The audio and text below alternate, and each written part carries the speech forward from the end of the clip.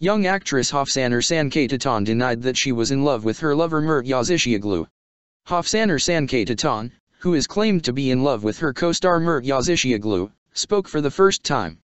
Sancaktutan, who denied the claim that he got close to Yazıcıoğlu, who left Hafsanur Sancaktutan, said, "The news does not reflect the truth. Mert is someone I am happy to meet on and off the set."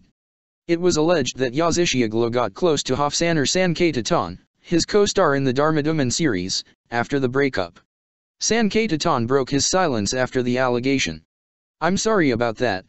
I wish everyone good luck in the new year," he said. Hafsanur Sancaktutan, who could not remain silent about the allegations against Mert Yazıcıoğlu, made a statement from her Instagram account, which has 6 million followers. Confirming the separation claim, Sancaktutan denied the third-party claim and said, "The news about us in the press for a few days does not reflect the truth.